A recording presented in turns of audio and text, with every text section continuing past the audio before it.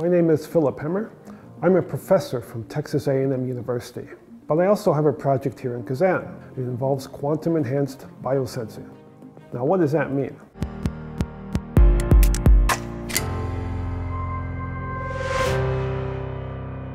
We've all heard about quantum computers, outperform classical computers for certain special types of problems, like code making, code breaking, and quantum simulation. Okay, but what can this quantum advantage do to improve our life? Can it make us healthier? And so that's exactly the sort of things we want to answer in this mega grant.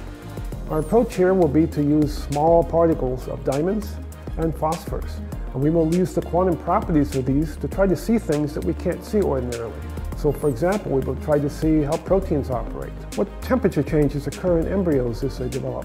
We would like to monitor crops as they grow and see how they respond to environmental stress. So these are all questions we'd like to answer. Our approach will be to use nanoparticles consisting of both diamonds and phosphorus. And to do this, we're going to need to do a lot of different technologies. We need a very multidisciplinary approach. All these things we need to combine. Well, let me give you an example. One thing we use a lot is a color center in diamond called the nitrogen vacancy. Essentially, we call this NV for short. It consists of two atoms, a nitrogen atom and a vacancy. A vacancy, of course, only exists in a solid. It's an absence of a carbon atom in our case. And this special molecule is what makes diamonds glow red. Okay, but not only that, if you shine a green light on it, it actually does something very interesting. It polarizes the spins of the electron in this molecule. Well, magnets are made by polarizing electron spins, and so we make a magnet with it. But it's more special than that, because in addition, we can detect a magnetic field by a process known as optically detected magnetic resonance. But what it means is that if we put a magnet next to this nitrogen vacancy molecule, it actually gets dim. Maybe only a few percent, but we can see that with our cameras and our photon counters. And so that's how we get the quantum advantage.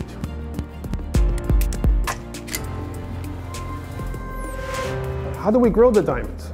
Well, you've probably heard that diamonds require high pressure, like tens of thousands of atmosphere. Typically, you need a big chamber for that. But we actually just use a couple of diamond anvils and squash a gasket of metal in between. We put them in the cell, and then we squeeze the material in between them.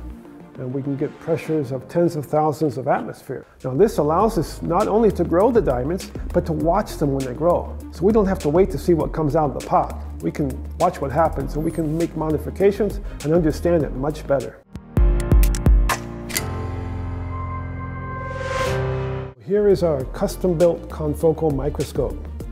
We build it ourselves because we want to be able to see single molecules. This is the sample and microscope objective. Collects the light.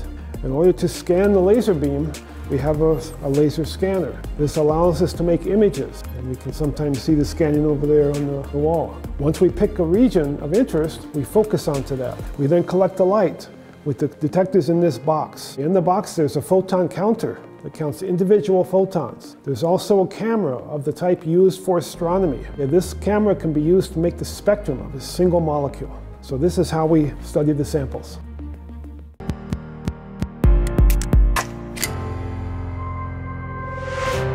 This is our control center. It's where we look at the samples. So we basically scan the laser and generate an image here. We find something of interest, we focus on that, and we look with the camera. You can see a streak. This contains information of the spectrum of that molecule on a plot, and we can actually map out the spectrum. That tells us what molecule this is and whether it's a color center of interest or something else. So in summary, we want to use the quantum advantage for biosensing. We want to solve problems that no one knows how to solve now. And along the way, we want to find useful applications that are immediately useful, such as temperature sensing in embryos or measuring proteins. And so that's the goal of this project.